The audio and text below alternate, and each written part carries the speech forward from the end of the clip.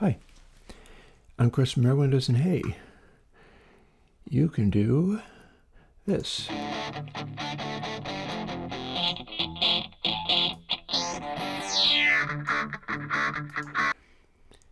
Because this time it's Airwindows Parametric. So here we are. Now, I am busy doing a whole bunch of different things. I'm going to try not to be scattered, and I'll hopefully burn right through this and then move on to the other stuff I'm working on.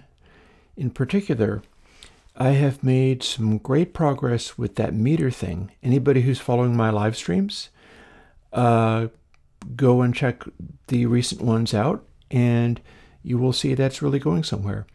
I feel like maybe this upcoming week, in preparation for actually releasing meter, I'm going to use the live streams to kind of unwind instead.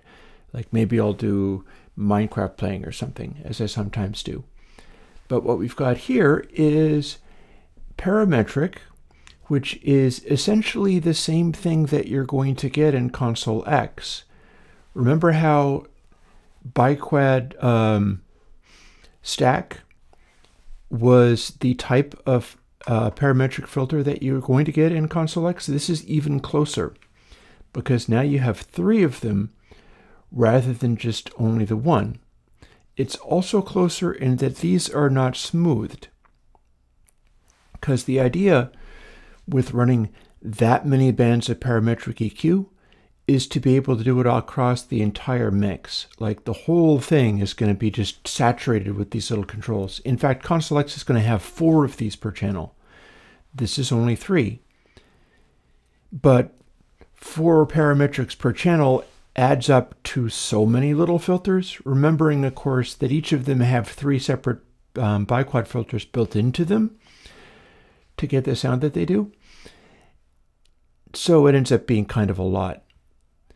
But why would you want 4 filters per channel when some of the stuff that I've done, like Console LA, MC, and so on, were emulating classic consoles that didn't have nearly as complicated a sea of knobs across the entire mix? And the answer is because, well, when people started going over to the SSLs, they sacrificed a little bit as far as the sheer quality of tone, but they got a level of control that you didn't really see again until the DAW.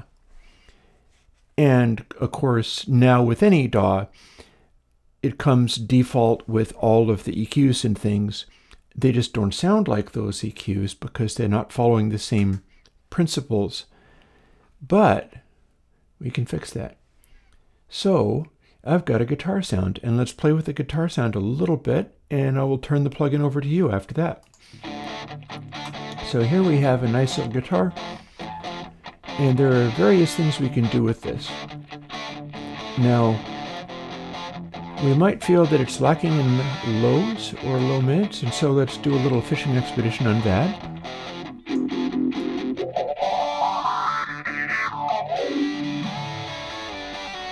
You'll notice that this actually goes down to the bass. The ConsoleX version will have a distinct and separate control just for bass, but this one's just a little wider. It extends a little bit farther. And we don't necessarily want to enhance this. We can do the usual searching for areas of power again, or areas of preponderant energy. Doing this will widen it, make it cover a little more range.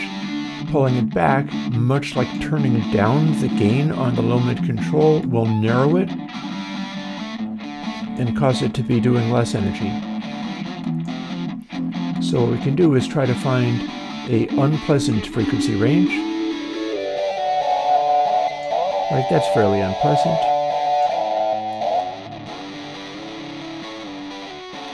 And then we'll cut it slightly and start playing with high mids. Same deal. We'll turn it up and go fishing, this time for the chug in the sound. And we'll tighten it up.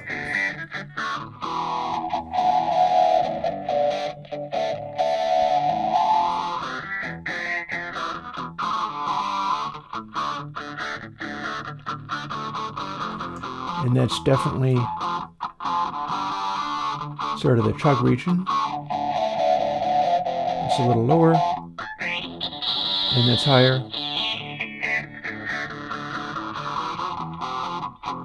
But right in the middle there, you have the pick attack jumping out, and this is something that's known for like metal guitar mixers. You find it there. So what I'll do is I'll let it go back to where it's doing chugging again, and then we'll dial that up a little bit, because it's going to get right back into it quite soon. Again, here's the sound.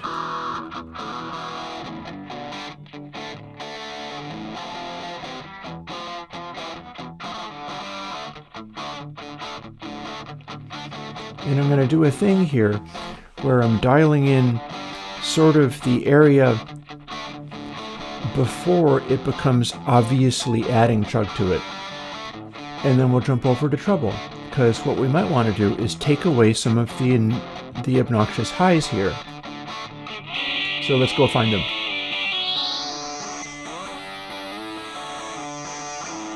That is extremely unpleasant. And we can widen it a little bit.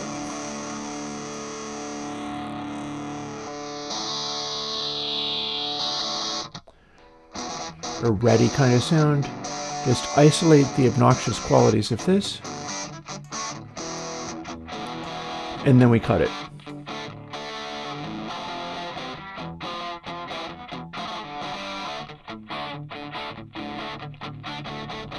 We'll cut it all the way. And then bring in just enough of it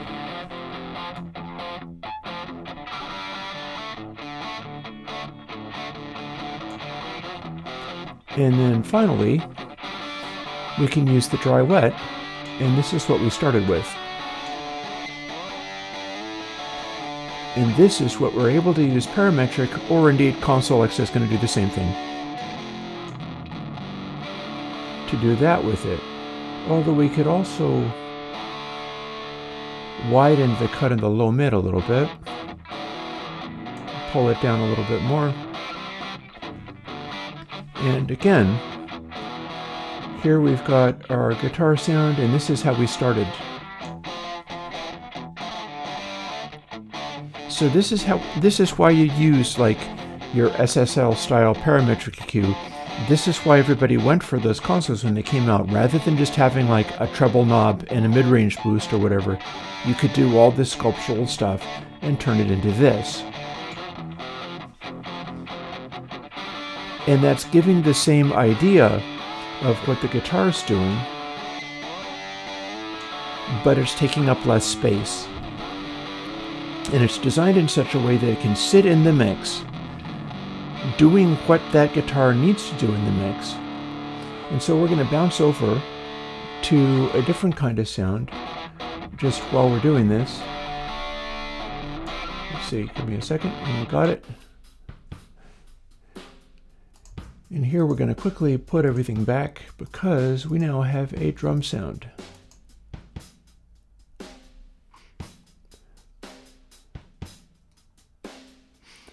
It's not the most exciting drum sound in the world. We also, give me a second.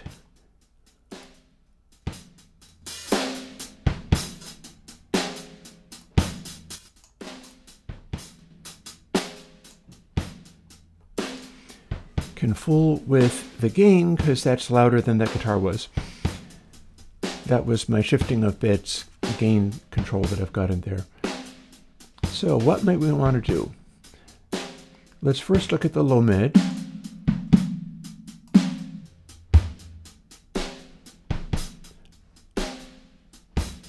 And we can use this to boost low frequencies, because this one goes down to the bass. There will be a separate one in ConsoleX to do this, but this will cover the same range. However, I'm not sure I necessarily want to do that. I can, but I might also want to pull out low mids. And where would those be?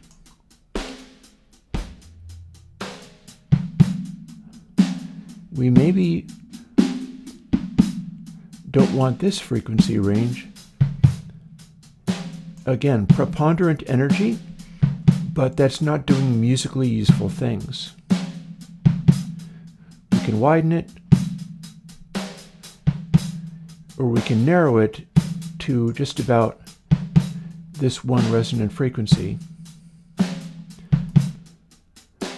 and then cut it. And it ends up accentuating some of the lows because we've taken some of the blur out of the situation. Now what can we do with the high mid? Well,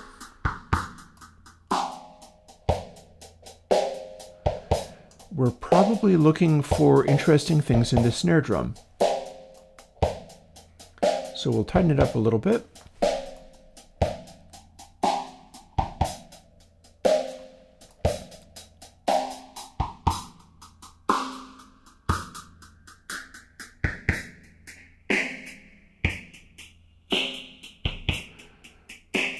I feel like it's a little better down here a bit.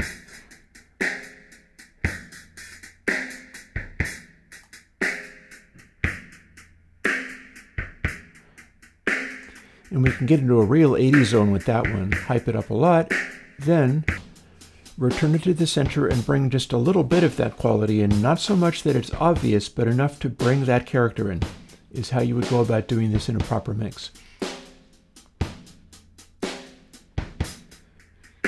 Again, we're going for this.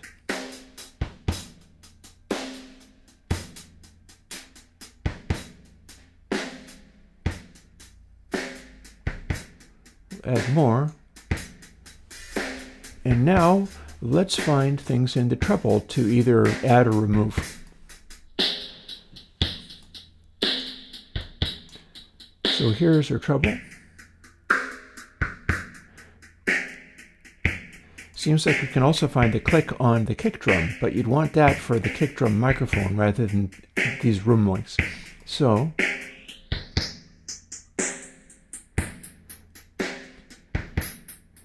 here's where the glitter on the hats live, but what we might also do is find a more unpleasant part of the hat sound and cut that.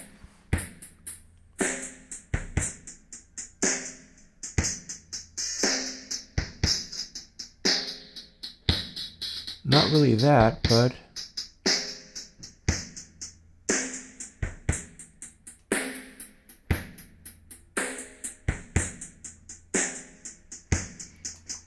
kind of like that.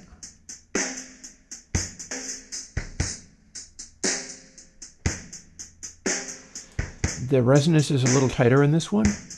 And then take it out and remove some of that from the hats so that the higher frequencies poke out more relative to what we've removed.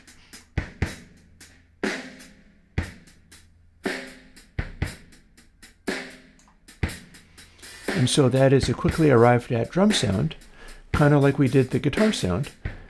And now I will put it back to full dry, because unlike ConsoleX, this one has a dry wet, because you get 10 controls on the Airwindows consolidated plugin, and so this is designed to fit in with the clap and VST3 people are getting to use.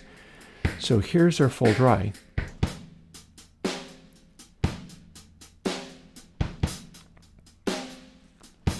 And here's what we did with a bank of parametric EQs, kind of like you would do in ConsoleX, or if you had a proper SSL console.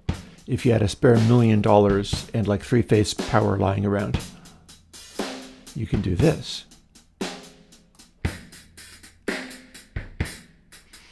And we probably exaggerated a little bit, so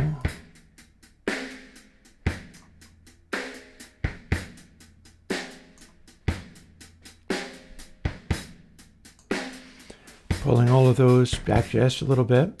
You can also tighten the resonances to have less of an effect, or broaden the resonances rather than just boosting. Both of those go up for more and down for less, whether it's narrowing or whether it is attenuating.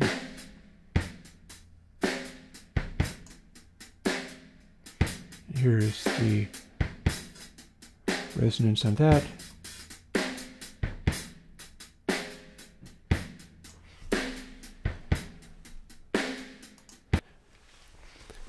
And that's how that's done. So, Airwindows Parametric is, again, a kind of preview on what I'm working on bringing out. And like I said, I have a bunch of things in store that I'm working on, and I'm just trying to give you more and more pieces of that while still working on the rest of this stuff. Again, I think that next week is going to be real exciting. I have to put a bunch of work in on the back end to be able to demonstrate it properly. But the new metering plugin, it's kind of important. That's going to be an exciting video. My deal with the metering plugin is as follows, that I'll make this, and it's going to be GPL'd open source. And I like people joining the Patreon and stuff. That's all well and good. But as far as the meter plugin, which is kind of on a whole other level from just having another Audible toy to play with, if you find this as revolutionary as I think I am finding it, and you're able to follow me in the direction of being able to win the loudness war on the sound intensity and hit record sound side, because that's what we're going to be doing, is winning the loudness war by beating the loudness side, demonstrating exactly how much is lost when you do that improperly, and demonstrating that you can make more intense, louder, more passionate, and better selling stuff through doing it properly and not just using modern loudinating, all that kind of stuff, is a direction that the industry has taken, which I think has cost it lots of sales, and it has cost it the ability to put out good music. Because the music is still there, but you can't hear it. And I can demonstrate that. And I will be demonstrating that. I just have to have all my ducks in a row for making such a grand claim. But in demonstrating it, and I'm going to follow it up with ConsoleX as quickly as I can, which is only so quickly, because it's just me doing this, although Suadara from Pample Juice has been helping me enormously with the metering, and a lot of this stuff rests on additional open source out there. It's a great thing to contribute to. If the metering stuff, like turns you're rolled over, you have to tell people what you're doing, why you're fighting the loudness war in this way, and making records that all of a sudden sound more amazing than you've been able to do in years and years and years. And then tell them about the meter that you're using to do it, because we are going to try to change the sound of recorded music, as has happened before, and it's high time it happened again. But that is for next week, so I'll talk to you later. Bye-bye.